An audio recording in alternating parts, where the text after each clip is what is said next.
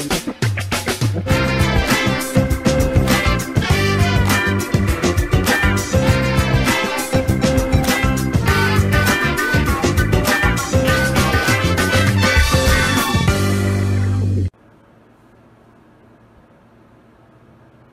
you have herpes? Could you walk around in a t-shirt that said herpes positive? Linda Husser is here to change all of that. Season 1, episode 10. Linda tells us what it is to really live unashamed of your secret story and what it feels like to become unashamed. Take a listen. Hi, Linda. Hi, Anita. How are you this beautiful Monday morning? Motivational Monday. I am great. How are you? How is California? California is wonderful. California is always wonderful. I know If you have it an is. opportunity to come again, because I'm sure you've been here before, jet-setting lady like you. But if you have a chance to come again, we'll have to meet up. We will. Okay. So you're in the Southern California part, right? I am in Anaheim, California. Yes. And you, Disneyland. yes. And you Yes. have been very, very busy with the National Herpes Alliance? No, the African American Herpes Alliance. I am very specific about who my audience is, Huh? especially because African American women are 3 times likelier to have the disease than white women, and our rates of transmission are higher than any other race. Now, It's a pandemic out here, and no one's talking about it. do you think it's because of a lack of communication or a lack of knowledge? Both, especially in our community. The African American community, as you know, being in African American women, we have a lot of secrets. We have a tendency to give everything to Jesus, but we don't pray and ask Jesus to lead us to a good therapist. And so we keep secrets hidden, keep them buried. We stay stuck in the shadows. We whisper, but we never really get to the source of anything. So we never really resolve anything. So how is the African American different from the national? Like, for instance, is it a national organization or is it dispersed throughout the nation through local chapters? Here's the thing, and this is really interesting. I launched June 5th of 2016. Mm-hmm. That was my birthday present to myself as a herpes positive African American woman who was tired of being in the shadows and was ready to step out. It will be a nationwide organization, but like I said, I am at the preliminary stages. 2 months in, 2 months and 3 days in, and I'm gaining traction, and I want to create a movement because we as a people cannot continue to be in a chokehold when it comes to sex, sexuality, STDs. We've got a lot of work to do, and we're lagging behind HIV, we're lagging behind autism, we're lagging behind Alzheimer's. All of these other groups have movements, walks, runs, bicycle rides, organizations, celebrity spokespeople. We have nothing. But we have millions of people with herpes worldwide. It's the second most globally contracted virus worldwide, and no one's talking about it. Wow. Yes, ma'am. True facts, true facts. So how are you rolling out? What I did was I created a website,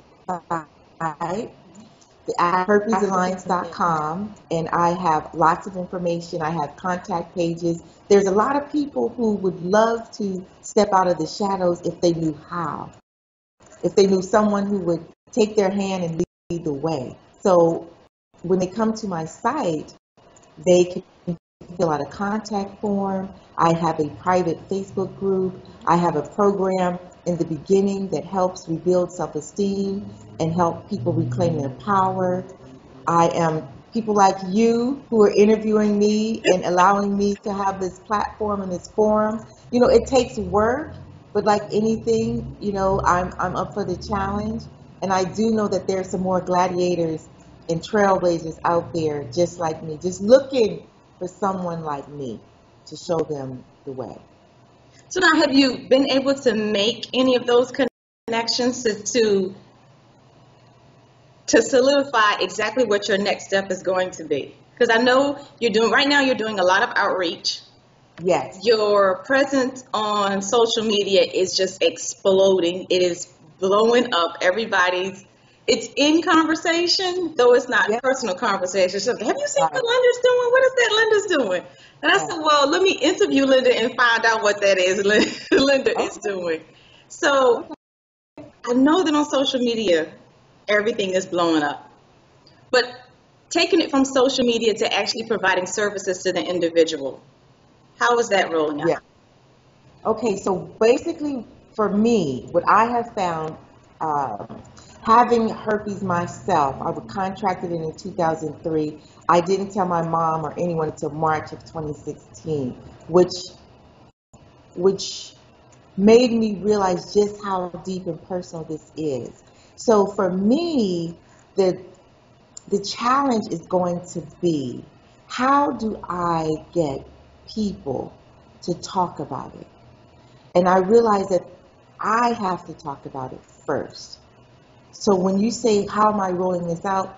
I'm rolling it out as we speak by expressing my desire to encourage others to step out of the shadows, by writing my book, Bold, Brave, and Blessed with Herpes, Releasing the Shackles of Shame, which will be available within the next couple of weeks, by going to the Go Be Great conference in Atlanta, Georgia, coming up from 9th to 10th, and having my book available, speaking to women. And here's the thing, my journey is really about shame, overcoming shame. My shame came from herpes, but it's still under the umbrella of shame. So I can speak to anyone because we've all had shame. Mine was herpes, someone else may be rape, molestation, alcoholism, porn addiction, drug addiction, kleptomania. You see what I mean? Yes. So umbrella is shame. My shame was herpes.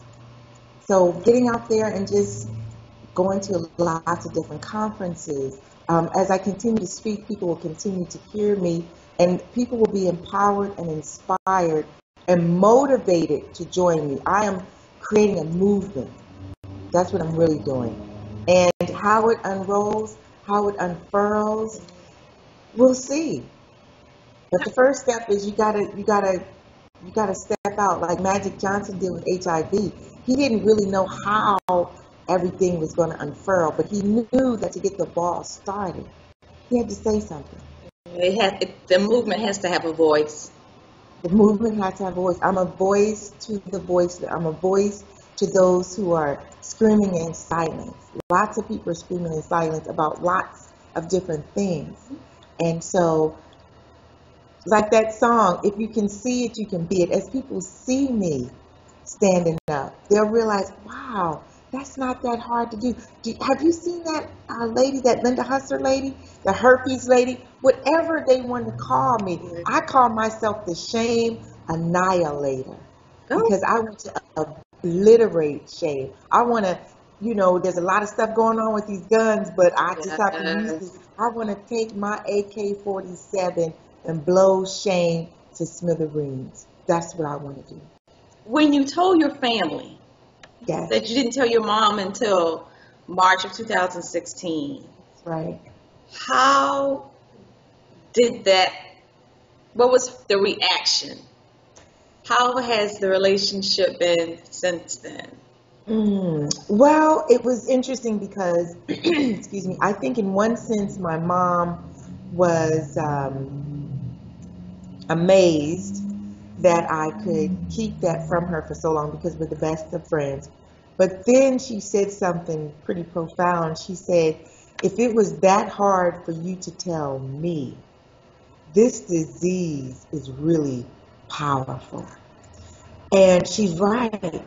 And that's why I know that the only way I'm going to really create this movement is I have to get in front of people and let them see who this lady is who's taken this disease that has crushed and crippled so many spiritually and emotionally. And yet she was able to find a way to tell her story in front of 2, 3, 500, 600, 1,000 people. That's how the movement starts, by people seeing that it's possible.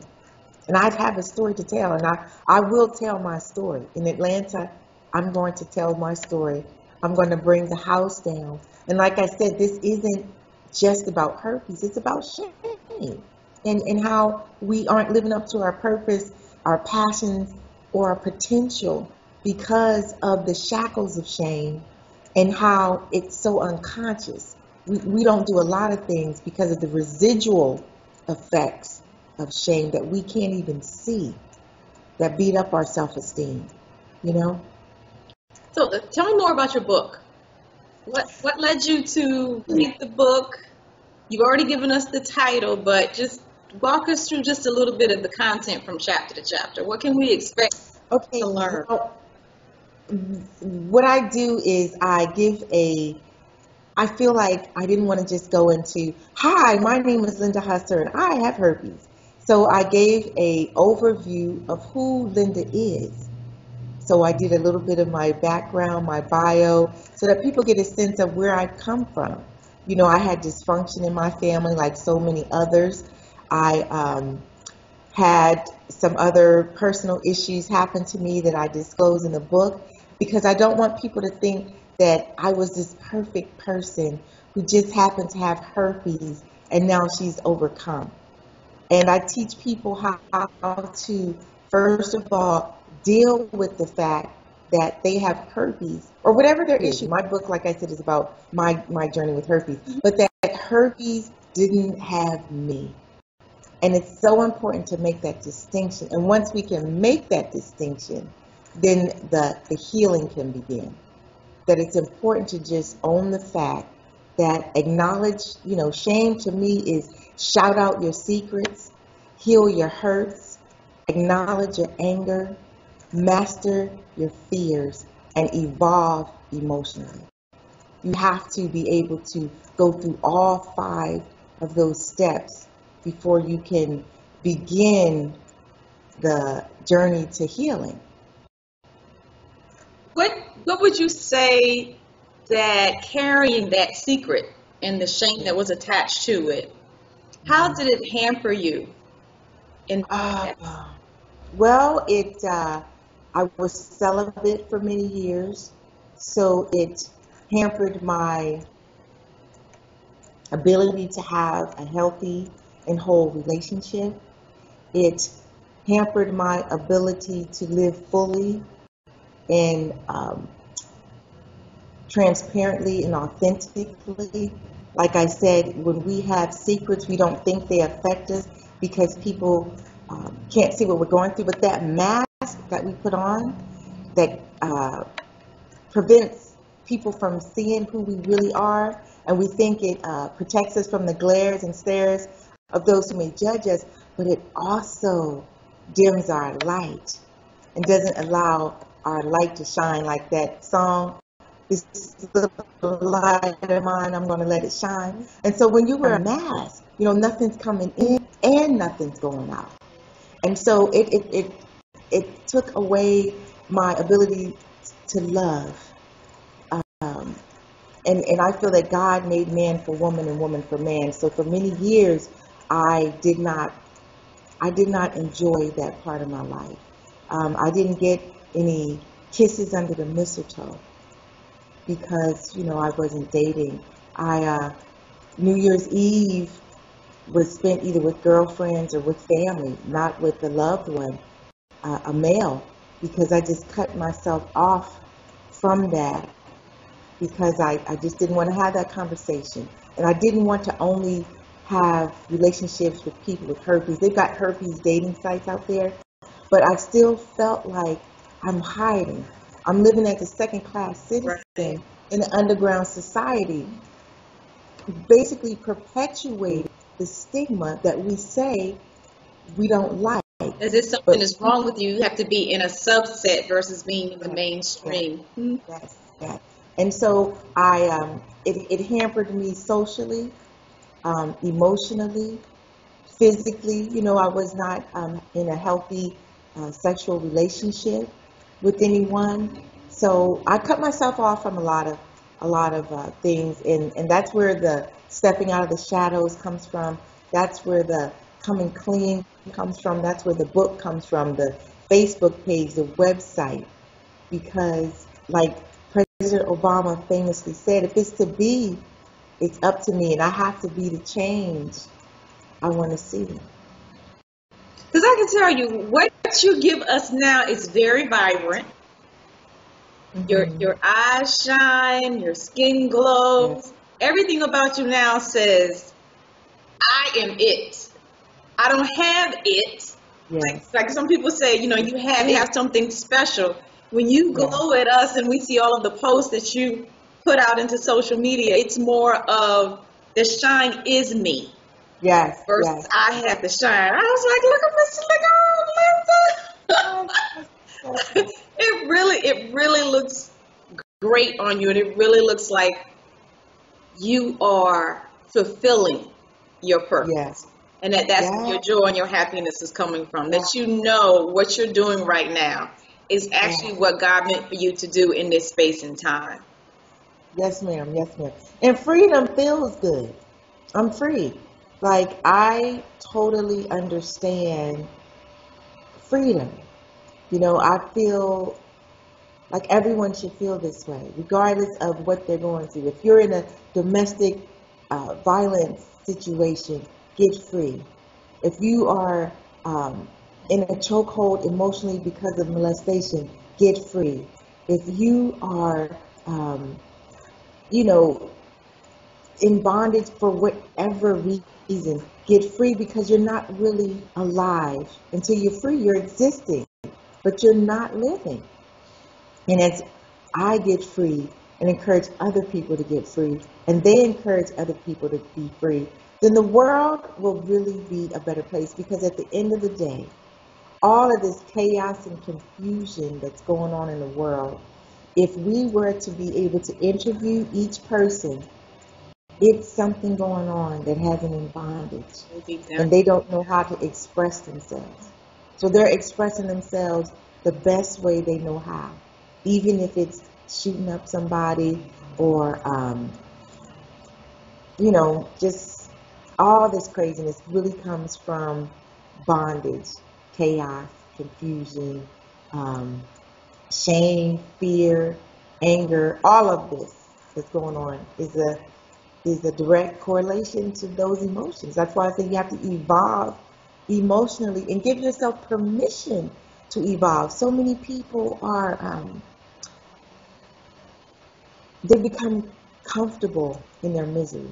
Like Good Morning Heartache. They wouldn't know what to do if they didn't wake up to their misery every day. And that's pretty sad but true. So, in addition to the conference that you have coming up in Atlanta, and what exactly is that? It's the Girl Go Be Great conference put on by Lori Peltzer. And there is different speakers there. I'm part of the wellness stage, and just lots of inspiration, motivation, transformation going on. And she found me through probably some posting online. So the word is getting out. I'm very excited, and as people see this as well, now that you know what I'm up to, and it's going to be a chain reaction. It really is. I am not as organized, as you will, as I possibly could be with my message. But I do know with social media, thank God for social media, thank God for people like you, um, that the word will get out. It's just a matter of time. Well, And in Atlanta, some great things will happen. I just feel it in my bones. Who knows? Steve Harvey's people, somebody might be there, and before you know it, Anita, I'll be on the Steve Harvey show. Well, when you get there, don't forget the little people. No, oh, not at all, because I will still be one of the little people. Trust me, I will be one of the little people who just happen to be at the right place at the right time and have an opportunity to be on the show. Trust and believe. Will Linda be providing any coaching? Yes, I have a program on my website, and it's called In the Beginning. And it is for those who have herpes. It's herpes specific. And it's about, first of all, people would always ask me, Linda, how were you able to get the courage to step out and share your herpes diagnosis? And I have to say, it was the self-development work that I did. And I decided that I would come up with a program in the beginning, because in the beginning, there was light. So it's important that those who have herpes realize there is light. You know, we don't have to stay this way. And it's about positive affirmations, sentence stems, mirror work, journaling. What's that? Oh my gosh, I'm going on blank right now. What's the name of your website? Vision board. It is African American Herpes Alliance.com. And if someone wanted to get in touch with Linda, like say via Facebook, Twitter, Snapchat, what are those handles? Yes. My handles is African American Herpes Alliance on Twitter. My handle on Facebook is Linda Susan Husser. The Facebook page for the Alliance is African American Herpes Alliance. Instagram, African American Herpes Alliance. Everything is pretty much African American Herpes Alliance. On every platform, though. Yes. Because some of us we're trying to master, say, one or two. You just named like 5. Yes. Well, you know what? I belong to a lot of Facebook groups, and I have a virtual assistant. I have someone helping me. So I'm going to just shout her out. Joanne Meekins is a beast when it comes to this social media game, this social media thing. She got my website up. She made everything pop. So when they fill out the assessment form, it goes to them, it comes back, they get their 5 ways to empower themselves gift on the website. She made it happen. If you have not visited my website, please do. So I'm excited. Thank you so much for having me on. See, these are the things that just keep happening to me. You know, I look up and someone wants to interview me, and this is great. So this is part of the movement. Thank you for being a part of it. Thank you for being agreeable to be interviewed and then sent out to all of my friends and posted on all of my social media. Because it is a very, very important subject. It is an epidemic in our community, and it's something that we need to begin to talk about more. Yes, we do. Especially as African American women, because we have it at rates, it's astronomical. It's astronomical, the rates that we have it in. It really is. And the fact that, you know, people don't even realize that herpes and cold sores and fever blisters are herpes. I have a little card. I'm a hairstylist by trade, and I made up my business card. It's like a little book. And the front part is my information. The inside has some statistics. The other side talks about myths of herpes. And the back asks people to join me. So it's a little mini brochure. And so many of my clients are like, Linda, what do you mean cold sores are herpes? I said, it's herpes simplex virus 1, and herpes simplex virus 2 is genital herpes. I said, there's 2 types, and they're just absolutely blown away. So the fact that so many people don't realize that fever blisters and cold sores are herpes because they glamorized it so that you can go get some Abreva which is an over-the-counter like lip balm that's for $20 for a little tube. So Big Pharma is making big money not telling people that cold sores and fever blisters are herpes. Yes, ma'am. There's a lot of money in pharmaceuticals. Yes, ma'am. Yes. So one of the reasons why I am so adamant about getting this movement started is because it's all about the research. If you look at the leaps and bounds that HIV has made, that Hep C, they now have which is also a virus, they have a cure for that. It's very expensive, is because of the research, because of the noise that's being made. So I want to get out there and really make noise about herpes because the squeaky wheel gets the oil. If we are content to just pop a pill and be on that pill forever, then Big Pharma continues to make the pill. You've got to get out there and march and walk and run and bicycle ride and raise funds so that the research, this is also about the research. HIV is everywhere. Walks, runs, their color is red. They've got celebrity spokespeople. They have concerts. I want to do the same for those of us who have herpes because it's all about the research. If you keep quiet, they keep quiet. You got to raise the roof on this herpes situation. Thank you very much, Linda, for sharing your time with me this morning. I know it is very early. That's okay. The early bird catches the worm, no doubt. I expect to be up even earlier as the movement progresses. You know, I won't be able to be in the bed sleeping. I'll be on planes flying here, there, and everywhere. It's all good. It's perfect practice for me. I love it. I love your energy. Yes, ma'am. I'm serious about this. You have to see it, right? That's what vision boards are all about. I have vision boards of me on the stage with thousands of people surrounding me, like President Obama, as you can see, is one of my favorites, was when he went over there to Germany, and remember all those people, it was all those hundreds of thousands of people.